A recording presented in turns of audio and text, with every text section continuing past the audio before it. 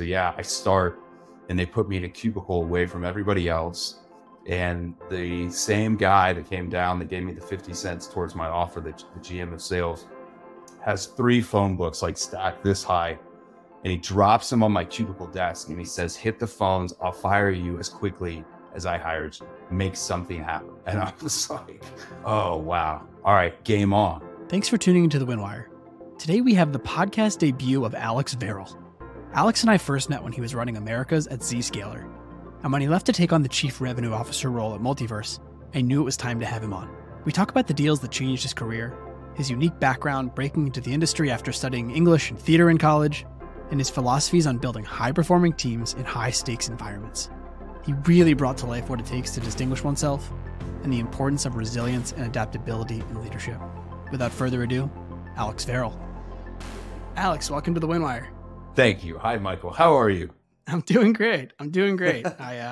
Excited to talk we were connected a bunch of years ago by Dolly over at Zscaler when you were still there. I knew I wanted to pick your brain back then. Then we talked before this podcast even existed. You mentioned you were a black belt in internal Winwires, but then for some reason we started this, and it seems like we're the first podcast who's been able to get you on. Well, yes. Yeah, no, I don't. I mean, fair point. I talked to Joe Rogan. I politely declined multiple times. I think I'd mentioned this to you before. I'm a fan of so many great people that are out there that I've actually worked with, and then folks that I haven't worked with, but I've heard about. And I appreciate the opportunity to learn from them, and rather than me taking the stage, but I appreciate the rapport that we've developed. So here we are, and I'm grateful for the opportunity. Yeah, of course. No, look, you're a trendsetter. You wouldn't just go to the mainstream thing, but in all seriousness, to your point, I do think that's what makes life and some of this work really fascinating. Is everyone has something or many things that are interesting to share based on what they've seen. And if you don't work with someone directly, or you haven't made them as a friend already, you would never know that. You've obviously had some incredible experiences throughout your career, which there's still plenty of room to go. Excited to delve into at least 2 of them that we talked about beforehand. And I know the first one was working in Spanish language broadcast television, where you we talk about deals. Well, yeah, we'll talk about deals in a second, but I think, okay. I am curious about that journey. As far as I know, you don't have any Mexican roots personally. I'd love to hear about just in general, how you found your career after, childhood, academia, how you kind of got to that place, overall. Okay. All right. Again, I'll give it to you, but I'm going to preface this. I don't know if it's like over rotation on humility or imposter syndrome. I'm just fascinated by other people's stories. I certainly have one, but again, there's so much to learn from other people, but here we go. All right. So as a kid, I was very entrepreneurial. I was enterprising. I was plotting. I was scheming. It was just in my DNA. It was in my blood. Both grandfathers were business people, entrepreneurs, and they were really great about including me in these conversations at dinner tables and just letting me be a fly on the wall. So, as a kid, I was buying and reselling used Nintendo games in the hallway of my school. I would go to any garage sale and offer to work at a garage sale if I could just be part of the transactions. I mean, I on and on and on and on. In high school, I worked for a company that did litigation copies, like physical copies on a Xerox machine to prepare trial lawyers for trials so they could have binders of all the exhibits and documents and all of that. So it's just in my blood. And so I go to school and I have this phone call with my dad, and I let him know that I'm no longer an economics major. Are you seated, Dad? Yes, I'm seated. I'm going to be an English major. And he's, what the hell is going on? What restaurant are you going to work at when you graduate? I don't understand. And he, I think in so many ways kind of challenged me or put an additional chip on my shoulder to go out and finish that academic part of my life and then figure out how applicable and practical it was in the real world. And when I got back from college as an English major and a theater minor, Um, I was a Spanish minor for 2 years. And then I made another phone call and I was like, hey, albeit I'm probably 90% fluent by this point, I'm going to go ahead and drop that. And I'm going to cut over as a theater minor. I think he was probably double alarmed, but so I have that Spanish language background. Again, just out of curiosity and being a native Texan, that was something as a kid that was interesting to me. So I started taking Spanish lessons as a kid. I love the culture, Mexico, its people. It means a lot to me. La clave de mi corazón, like it's the key to my heart. So I get out of school. I'm an English major. I had some Spanish exposure. And the first thing that I do when I get out is I start cold calling into a radio station, a local radio station. It was an all news AM format radio station. And I called on that radio station because I figured the audience that was listening to this all news format in Dallas was going to be a pretty sophisticated audience. And I figured if I was in front of businesses, then I could compel them that that type of audience is somebody they would want to advertise to. So I had this idea that I could go sell for this radio station based on some of those assumptions. And I get the interview and I'm telling you this and I'll get to the deal, but I want to hopefully inspire people and let them know what it was like back in my day when I was walking uphill in the snow both ways to school. So I get this interview at this radio station and my hair is like down to here. My collar, I wore a suit and tie for the first 10 years of my career. So I go to the interview in a tie and a suit, but my collar doesn't button. I don't have a shirt that fits me that well. And the sales manager was like, what are you doing here? You know, like your hair's too long. You're not dressed properly. You can't even button the top button. And I said, I have your programming memorized. Okay. This ties back to theater. I was pretty good at memorizing scripts. I said, I have your programming memorized. I'm a big fan of your station. I think the all news format bodes really well for not only the audience, but for businesses as an advertising platform. So I can take you from 6 a.m. to midnight, Monday through Sunday, all of your programming. I'll start right now with the morning team, if you don't mind. And I rattled off all the hosts of each time segment for each day. And the guy was like, who the hell are you? Okay, you can stay in my office. He calls his manager and he said, hey, Bob, get down here. You got to meet this kid.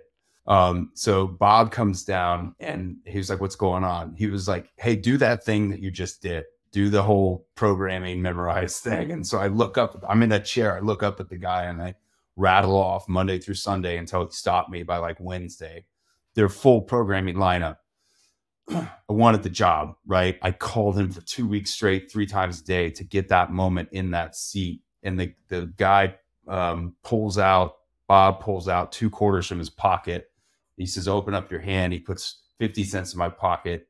He said, this will go towards your draw. You're hired. I'm like, sweet. Okay. So I get into the seat of this job at this local radio station. They put me away from everybody else. And the same guy that came down that gave me the 50 cents towards my offer, the GM of sales, has 3 phone books like stacked this high. And he drops them on my cubicle desk and he says, hit the phones. I'll fire you as quickly as I hired you. Make something happen.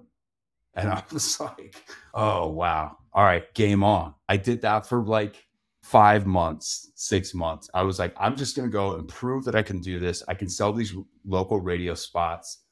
I can do some sponsorships around Texas Rangers because we hosted the Texas Rangers on that radio station. And I'm going to prove that I can do this. I can beat the plan. I can cover my draw and they're not going to fire me. And I'm going to use it as a springboard. And I did that to get into Spanish language television. I landed a big job, arguably way too early at Univision. That was my first, I would say, kind of real job, right? A few months after college, I get there after the radio station experience, and I get into Univision, 800-pound gorilla in the Spanish language media space, growing like crazy, as is the population around the Spanish language segment. And I really appreciated that opportunity. I'm a national account executive. I'm in downtown Dallas. I've got a TV in my office. I have an assistant, and I just think I interviewed really well, but outkicked my coverage.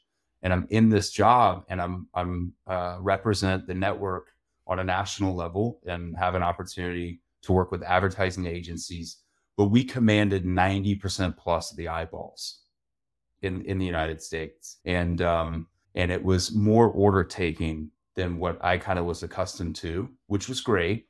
But I didn't find it, despite the great training and all that, I didn't find it to be really challenging, right? I found myself getting kind of bored. So after 18 months, I get this opportunity with a network out of Mexico that wanted to come to the United States, export their content, and compete with Univision.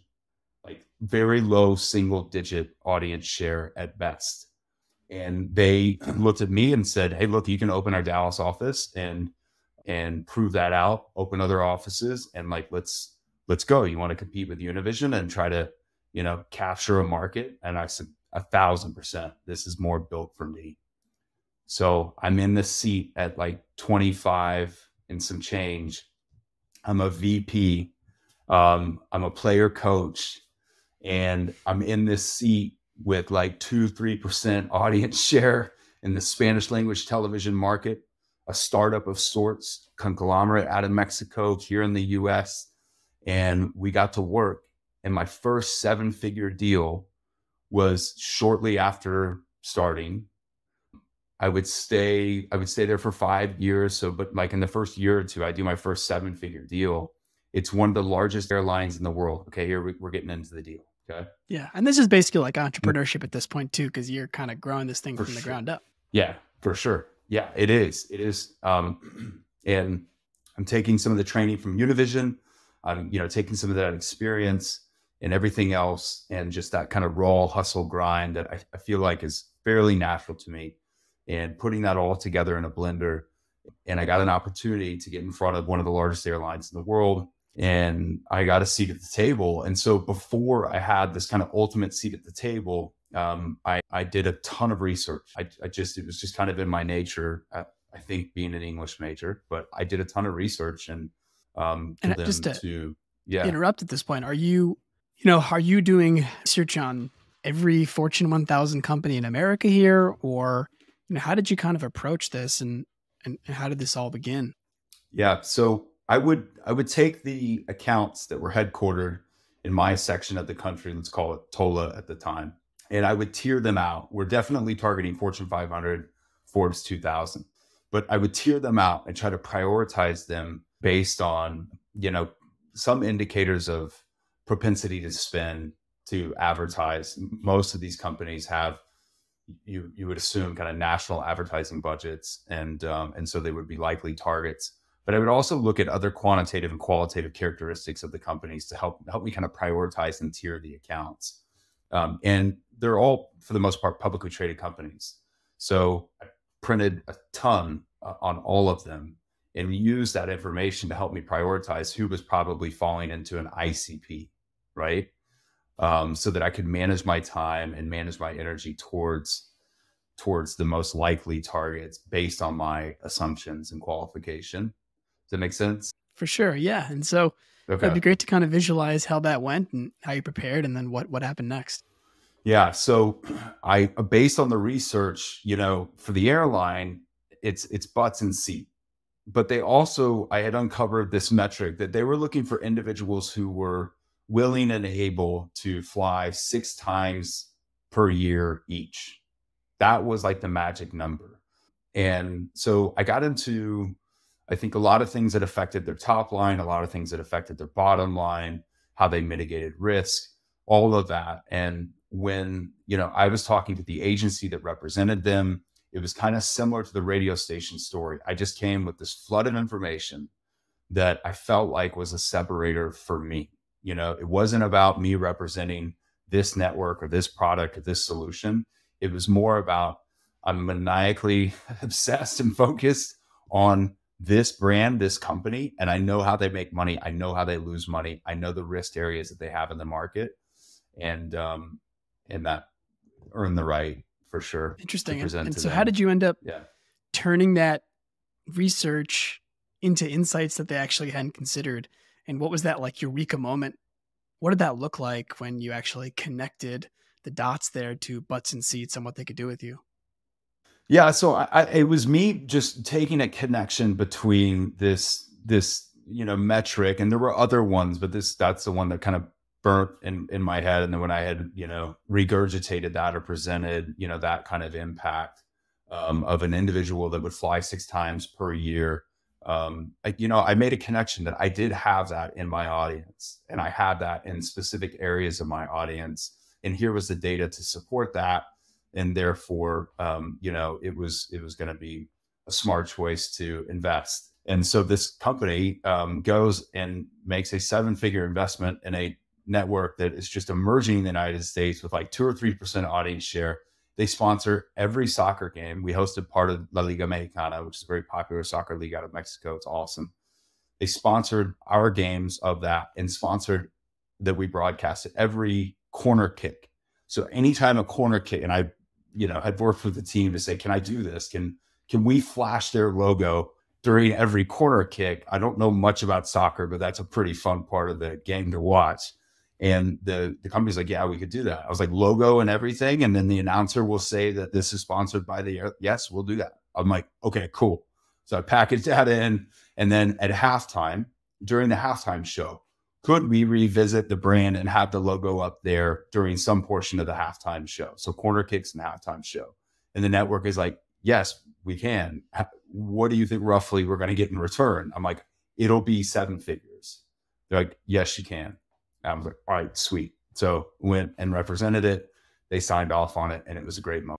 Yeah. Well, look, that theater major came in handy when you were framing up the drama of what that TV program would look like and what would make an impact. That's how we'll justify it. But, see, yeah, I knew the whole time the combo of all that was going to work out. I had no idea, but yeah, it's definitely helpful, I think. Yeah, no, exactly. And obviously closing 7 figures, I don't care what it is you're selling, is a pretty huge moment, and it has a big impact on your ability, your understanding of what's possible, what you can do. And so how did it feel for you to kind of close a deal of that size or that importance early in your career? And are there any lessons that you actually took away from that experience that shaped you moving forward? Yeah, I mean, so it was very gratifying. I felt like I had done well in the first couple of years on commissions and things like that, but this was a bigger moment for sure, and it's just a bigger payoff that says, hey, look, if you put in this kind of effort and you really prepare to win, and you become a student of of the customers, the prospects, and you take a diligent, organized approach to your energy, to your time, and separate yourself from everyone else that's in the job, I would say in a way that is powerful and differentiating, then you can have a big impact. The outputs and the results of that can be powerful, right? So I realized as much, or assumed as much rather. Here was the realization, and it was inspiring. And I'm like, okay, I can support my family. And we started a family early in my career. And so I had multiple pieces of motivation. And I was like, this is something I'm going to stick with for sure. Yeah. And no, of course. And I think, to all the folks that you lead today, they might be sitting there thinking, Alex is here in his ivory tower. How can he give me feedback? He doesn't know what it's like to be the young sales rep anymore. And to them, I say, look what happened here. Yeah, there's quite a few examples of that. And there's also examples of me falling flat on my face. I mean, I got into leadership early in my career, right? I'm a player coach. I'm working on these bigger deals for sure. But I'm also at the same time, I'm recruiting folks, I'm developing folks, I'm trying to execute in the field. I'm making tons of mistakes. So the wins are great, but I also have plenty of failures and losses that I just tried not to repeat. But once I got into that leadership motion, and really that was just kind of caused by my natural gravitation towards that opportunity and raising my hand. And I also think that, the companies early in my career were like, can you teach what you're doing here? And can you also do the most important job of the leadership role, which is recruit the right people? Absolutely. I know that probably gave you that taste for the big stage. Of course, there was a lot of evolution and progression to where you are today and a lot of different roles there. And so just to even fast forward from there, I know that there was another seminal deal that you kind of thought about later in your career that represented something that was really important to you or made a big impact. Would be interesting to talk a little bit about what roles you had seen in between and kind of what led you to that next point to where you were. Okay, so if you combine Univision and Azteca America, which is where smaller audience going up against the big players, and where I did that 7-figure deal, the 7 years, I'm 7 years in Spanish language broadcast television. I'm like, that's awesome, that's amazing. But we're rounding the decade, hitting 2010, and I'm like, I've got to go digital. I really appreciate this experience, appreciate the leadership opportunity. I've got to go digital. So let me find a .com or similar and see if I can cut over.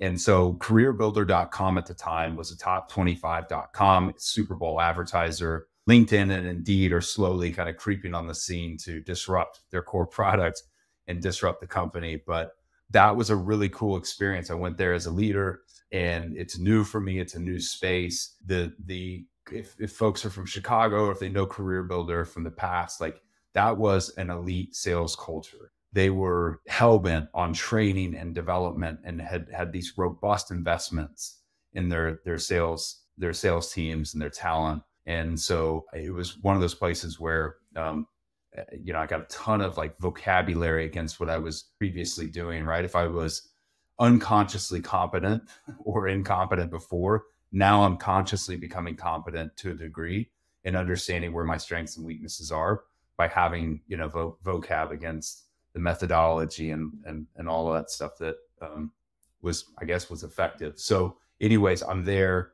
I do that for 3.5 years, great experience. And I'm reflecting on my career, and I'm like, I don't have a problem, I think, in earning and making things happen as a leader, as an IC. I need to go venture back.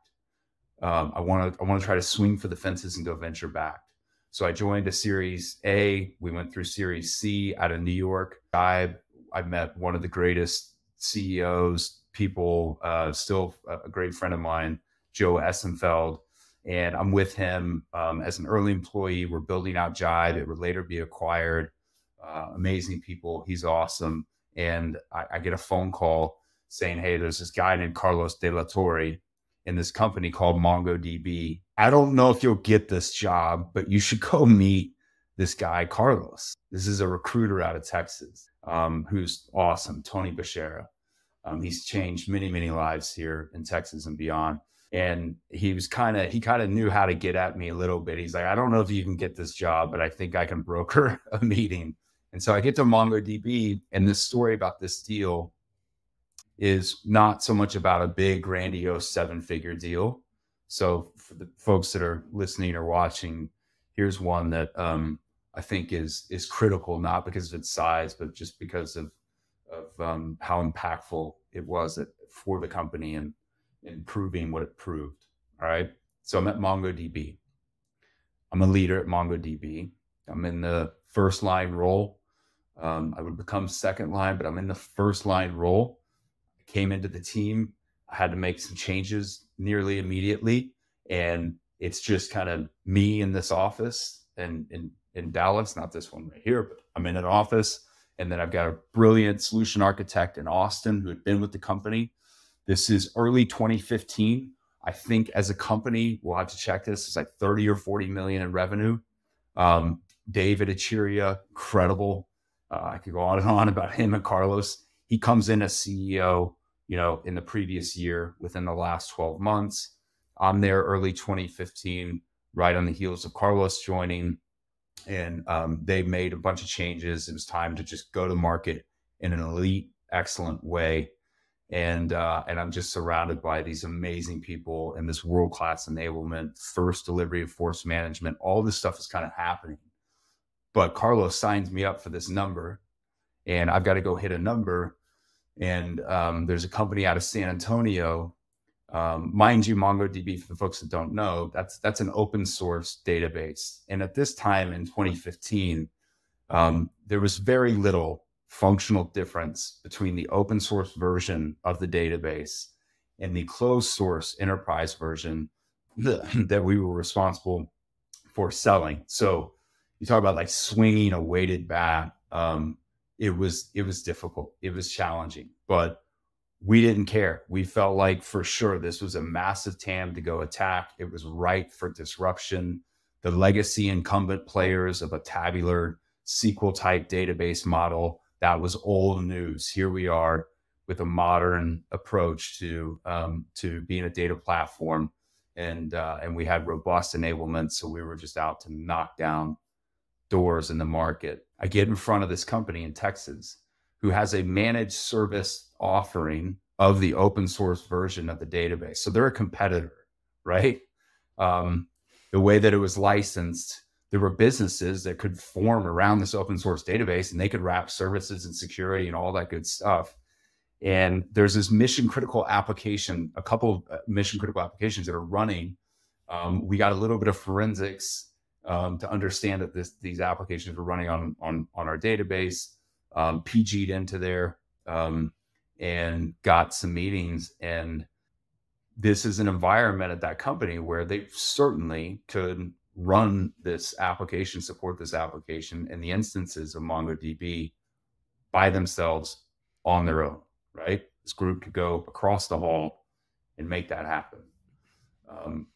But we got him. We got him 6 figures, right? Not a million, but 6 figures. And the CEO, Dave, was like, this is a seminal deal in our history. Yeah, well, I mean, it's fascinating because obviously it's a sensitive deal. It's a sensitive customer. They had a team working on it who could lose face if they decide to go with you, right? So there's politics. And I think everyone knows there's a lot of politics that go on behind the scenes in anything like this. There's obviously spending money on something. There's almost kind of a sense of admitting defeat a little bit, even though it's not the main team doing that. Did you go on site to kind of broker that? Were they coming to you? How did you navigate that sensitivity around those blockers and challenges there? Yeah, we went on site. We needed to do anything and everything that we could to have like a seat at the table and try to find some sort of advantage, right? And so I was able to book meetings with the person who was responsible for supporting the environment and running, the application, which again was mission critical to the company. So here I am kind of back what's kind of in my DNA, which is, okay, what does this mean to the business? What is the business trying to solve for? Top line, bottom line, risks, all of that. Okay, cool. Let me find an attachment to, what happens if this application goes down? What happens if there's, some sort of breach or, anything like that? Then what does that do to the business? And, it's kind of like the fear of loss over the opportunity of gain, right? I'm playing to the amygdala. And I've got this great solution architect that's with me. And there's a bunch of really smart people in the room. I have no idea what they're saying as far as the technical depth of the features and functions that need to be covered and the critical capabilities. But I'm learning as we go along, and I'm making sure to continue to attach to the business in that type of positioning and staying, in front of them and hustling. And yeah, well, I mean, I just have a taste for the dramatic. And I'm thinking in my head, and of course, you like to dramatize what it is that you do.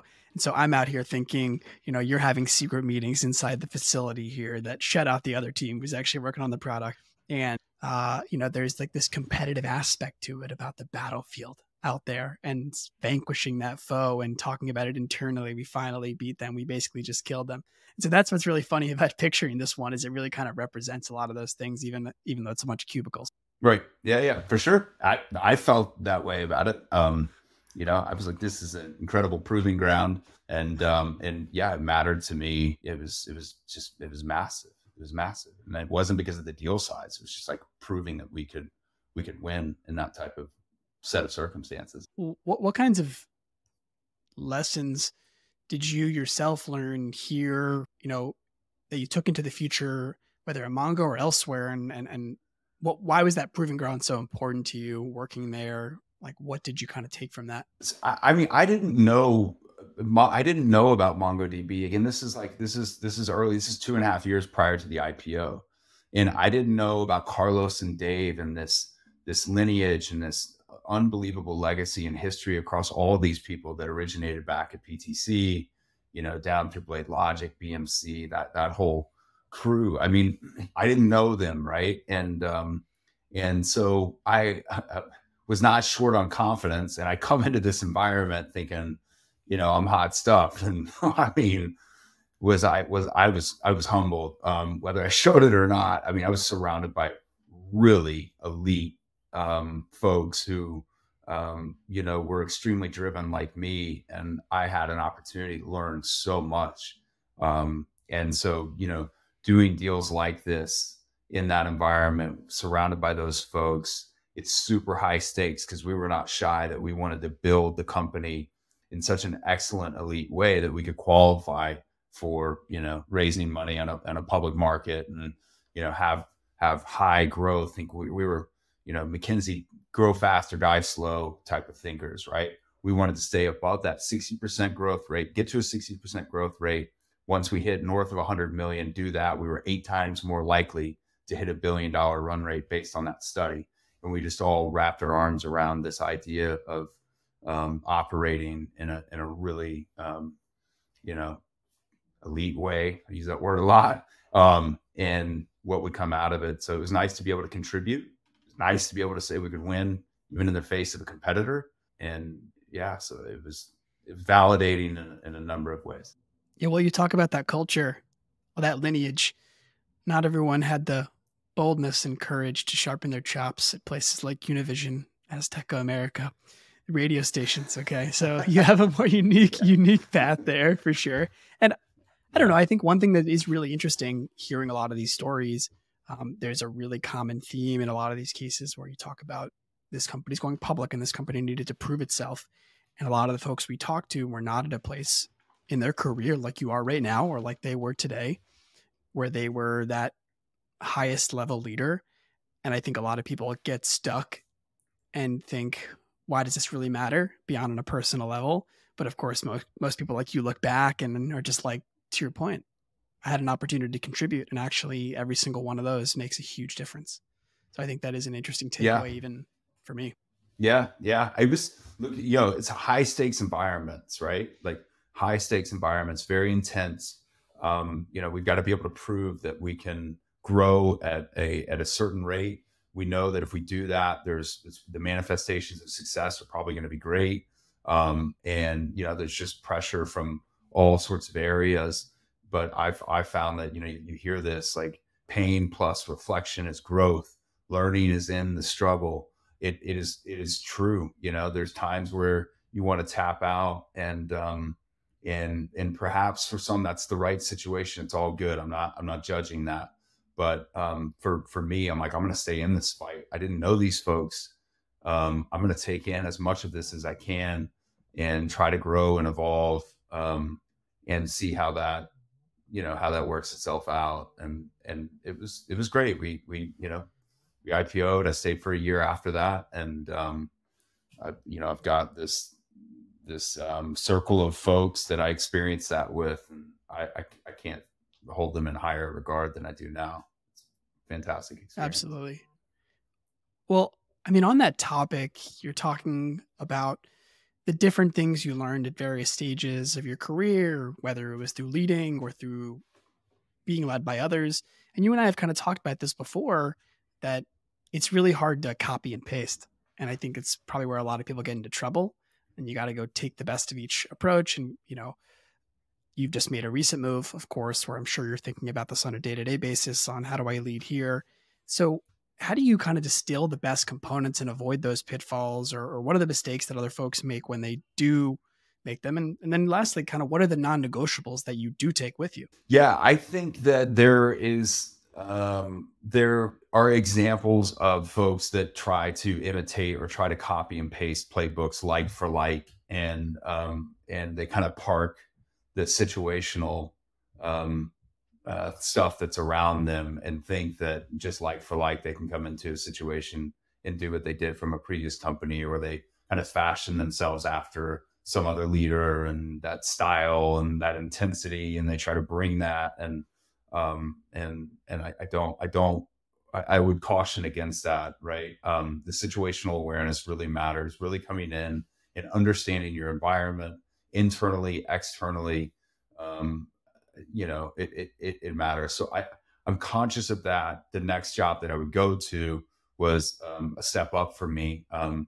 And in terms of like, title and scope, and that was a proving ground for me to go out and build out a business and take the stuff that I had learned across all the crazy industries that I had been as a seller and a sales leader, and just, hey, now I've got an opportunity to build something, taking those experiences and being informed by those. So, but yeah, like for like transfers, I don't think they work that well.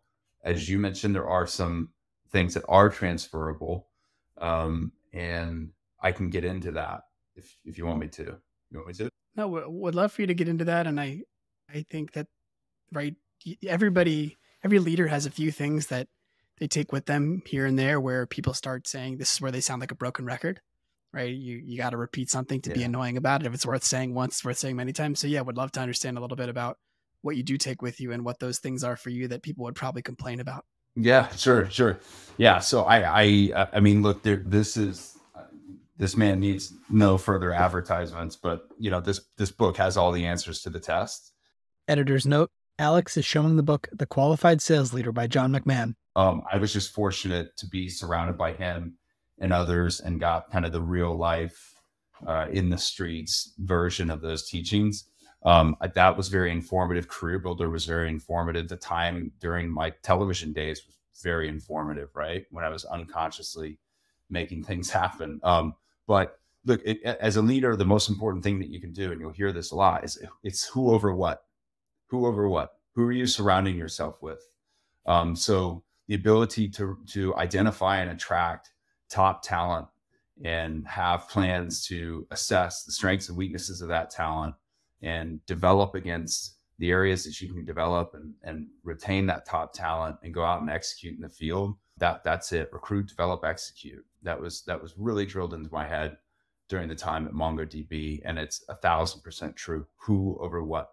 Team matters. Talent matters. You can have third or fourth place product and have the best folks surrounding you who are eager to grow, who are eager to learn and earn and get after it and capture an unfair share. And they will, I promise, run circles around the first place product. Guaranteed.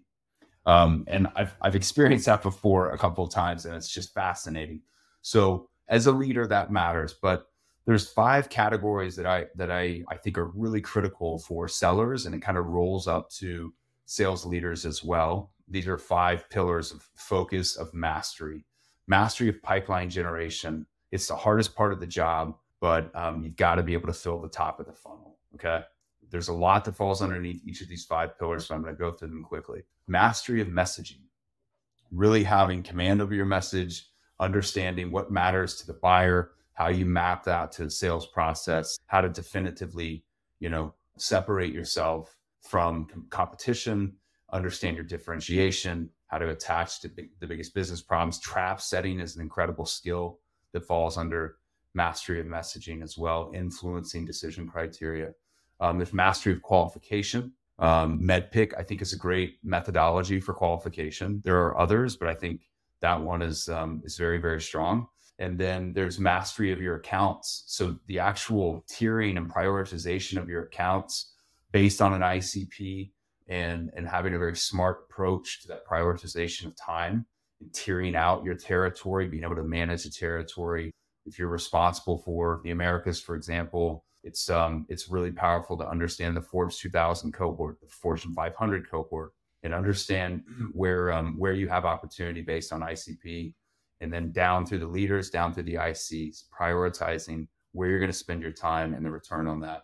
And then finally, mastery of delivering an accurate forecast. You get into those 5 pillars and the key competencies around those, they're pretty well transferable, I would say. Yeah, well, I can already vision the slide that you created when you came in and made everyone read ad nauseum about those things. And to be fair, right, like I said, if it's worth saying once, it's worth saying again. And so I can imagine there's plenty to get into when it gets to those. That's just the highest level. Yeah, for sure. There's a lot underneath them. And like I said, if there's anything that's wisdomatic that's coming across here, my credit is to other folks that I've learned from, for sure. I in all seriousness, when I would hear this stuff, like some I would take and transform and make it my own. But when I was surrounded by these people, I was very determined to not just memorize, but put into practice these kind of gifts of knowledge and skills and all that development that, were being offered across these different opportunities in my career. I just, what did you say? I write it down. I've got, discovered a library of all these things that I could go and use. And I was fortunate to have leaders who really challenged me when I didn't know what the hell I was talking about, to call me out and make sure that the knowledge was truly validated as transfer, the skill was truly transferred to me. And I'm grateful for that too. Well, is there anything, as you think back 2 or 3 decades now, and you talked about learning from people, is there anything that you were told throughout, or that you thought that you would, not 3. Yeah, fair enough. Is there anything that you learned throughout that, or that you were told, or that you once believed was true to be successful at your job, that you are now allergic to, right? So you just talked about the things you adopted, but is there anything that you basically looked at and said, that is not how I want to be, or those are not the things I want to do? Yeah. So I'll tell you this, like the most famous CEOs and CROs in the world, I don't know many of them. I've studied them as best I can. I've been exposed to some of them. Thank goodness. None of them are perfect. They're all, as far as I can understand, human. Therefore, they're fallible. Like, so you got to give grace. Like, everyone talks about the tactical empathy, down, through the ranks of a company as a leader. You have to employ tactical empathy. And I agree. But just realize that if you've got leadership above you, that empathy should go in that direction too, because that person is probably very, very capable, but there's fallibility just by law of averages, right? So one of the things that I'm conscious of, I've been in these very intense militaristic environments, which I'm okay with. But I think there is some dials and some knobs to turn with that intensity. What I found is, folks who have an incredible amount of drive, probably are already bearing the weight of the world on their own shoulders, looking at themselves in the mirror, going homes to their family or friends or partners, and probably have the stuff in the back of their head about, wanting to prove that they can do what they can provide in the way that they need to provide. And so, you gotta be able to tailor to folks and understand why they're doing what they're doing. Why? What's the big personal and professional set of whys that somebody has? Tap into that, meet them where they are. And there's modulating intensity that I've found, I'm super conscious of that now more so than ever, and understanding what resonates with this person versus this person. And those experiences inform that perspective. Well, I'm interested in that realm. It kind of brings up 2 thoughts as you were talking there, which is, number one, is there anything you remember in particular that spurred on that realization of how you changed your own perspective? Yes. Well, and then number 2, I think one of the topics that people often talk about when they talk about the militaristic environments and these really hard places where folks have to grind first is, they got to earn the opportunity and they got to get those learnings. If you are not militaristic, and if you put people in a different environment, and all we can, teach people is what we know, how do you ensure that they get those same experiences still, or they get those same learnings, even if it's in a different way? Well, I think that there's a couple of things here. Like, leadership style matters. It does matter, and there is a way to gain commitment rather than compliance when you really connect with people on their whys, right? I had somebody who worked for me, Mike Ernest, who was just masterful at this. And I think one of the beautiful things about, we didn't talk about Zscaler, but one of the beautiful things about Zscaler was I come in at a pretty high level and then get promoted. So I go from third line to leading the Americas, which would become over half of the company's business. But I come into this group that's reporting into me. They're extremely talented. And they do these things really well. And I was so fortunate to be able to learn from them, and I'm not shy about describing that or admitting that, but, connecting with people on why they're doing what they're doing. So the reality is, if you're in this game of enterprise sales, for example, it's fiercely competitive. It's high stakes. It's a professional arena. There are other jobs that you can do that don't have, the intensity that comes along with that. I mean, if you've looked at these coaches in professional sports, for example, and I do think the sports analogies apply extremely well. I hope Well, that and it's helps a something, lot. yeah, for sure. And this is a topic that recently came up in the media. And for those folks who follow any degree of college or professional football, they would know who Nick Saban is. And, as we're recording this podcast, there was a game recently where, they were having a close game and he screamed at a player on the sideline. And after the game, the player in the press conference basically said, yeah, look, he kind of knows how to press the right buttons for me. And I know he cares about me. And Yeah. so it kind of stirred up this big media debate around, does Nick Saban yell at players too much? And is this an old man who's treating people poorly? And I think really what kind of came out of it from some of the interviews that, talking to folks was he actually understands me a lot more than your average young coach. And he knows how to dial Yeah. those different buttons of specific players. He's not going to do that to someone who he does not think is going to motivate. That's right. So Nick has a Coach Saban, Coach Nick, whatever we call, I don't know him that well. He has that connection. He has that intimate understanding. He knows how to meet his players where they're at. He knows how to tailor it, and that's and more than anything, he cares. He cares personally about them, and those players know that. So does radical candor, Kim Malone Scott, or Nick Saban, or watch Greg Popovich, who had an incredible connection, probably one of the greatest coaches of all time with his folks. And my goodness, were they intense with each other. Does that mean that you have the license to go and hijack radical candor and, get after people, or be like Nick Saban, or be like Greg Popovich, or be like Kim Malone Scott? Not necessarily. No, but understand the methods that are available to you, but more than anything, caring about people and being in a position to challenge them directly for their benefit, for their growth, and having the license to do that through your rapport is a really powerful thing. If you're working for me or you're working in my org, you're not going to be in a position where I'm going to dress you down and embarrass you in front of a group of people. That's just, I've seen that. I've seen it many times. I think there's another way to connect with folks. There's another way to set examples and to allow people to learn through a struggle, through a difficult experience. And that's just the kind of things that are, you got to be aware of, right? There's just certain places that you don't behave in certain ways, and that's okay. One last comment.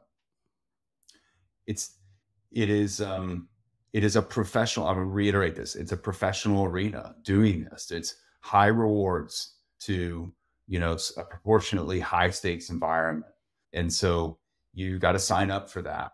And I think right now, the ability to be resilient and to tap into your why and have that drive matters, because I think we've got a crowd of people that are backing away from the difficulty, the struggle. And that is where the growth is. And I think there's a great population of folks that are coming up right now. Break through that difficulty, hang in there, put it all into perspective, because there's just so much development that comes from those tough experiences. Absolutely. And look, I guess one thing I'd follow up with here, and we can talk a little bit about Multiverse if you just want to spend a minute on that big career move you just made. But related to that, as much as I love a tasty bit of thought leadership, it's always great to get into how does this actually work in practice. And so, you just moved to lead sales at a really exciting company, Multiverse. You talked about tapping into the whys. You talked about learning about your people.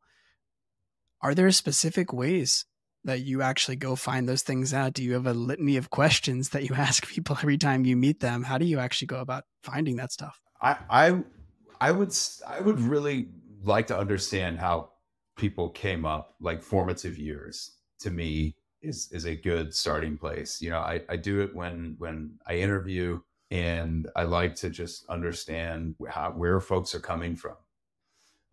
And so that, understanding that, I think it's just great influence, motivation, information as a leader that I can gather if I understand where folks are coming from and why they're doing what they're doing. Like, why are you in this job? What matters to you? Tell me about tell me about what steers that, right? Understanding people's motivations and their whys is really powerful. And I think being able to go back into childhood years, starting there, I do it myself. I'll describe for people just, so that they're comfortable. Like, this is what it was like for me with my mom, with my dad, with my siblings, and let them be comfortable and understanding my story, and then they share theirs. That to me is a good starting point. So yeah.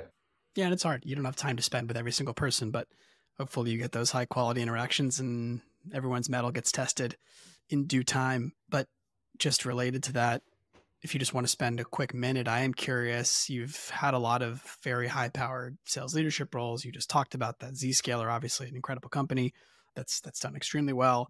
You're joining an earlier stage company, Multiverse. I would love to understand, just really in brief, what you're so excited about there. What's motivating you now to make that move? Yeah, sure.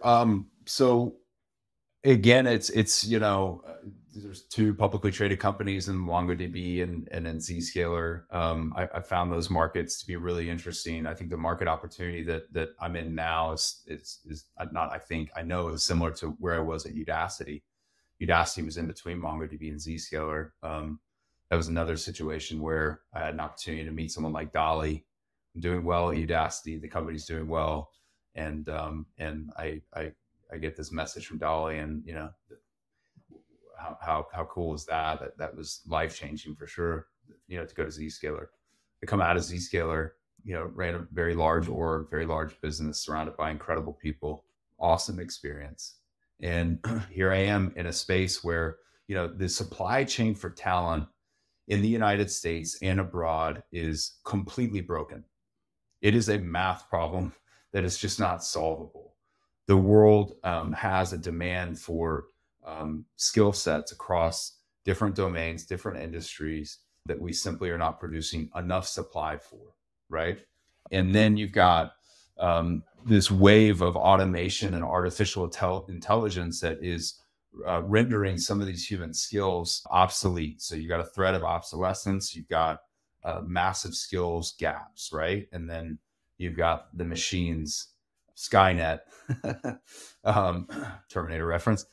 Look, it's all happening. So what needs to happen? Well, we have an opportunity to upskill, reskill folks, and provide folks, there are segments of the population that don't have the access to funds to go to a university and get a degree. That model is incredibly broken. I've got a daughter who's 18 that is about to go to college. And I do not understand how these schools think they can command what they're asking for in terms of tuition. And I'm just baffled and laughing because I went on college tours last week, and it's just like, it's insanity. Well, my daughter is fortunate because I think I might help fund her going to college, right? As long as she can lay out a strong ROI and not major in underwater basket weaving or English, like, she's good, I'll help her pay for college.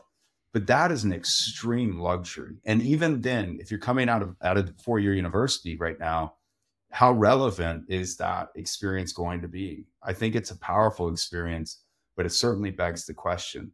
And who qualifies and is able to go and get that type of education, and how relevant is that now to employers? Well, it's not as relevant as it used to be, and it's not equitable because there's amazing talent out there in underrepresented segments in really difficult environments that they come up with that don't have access to the university, and frankly don't have access and exposure to these corporate opportunities.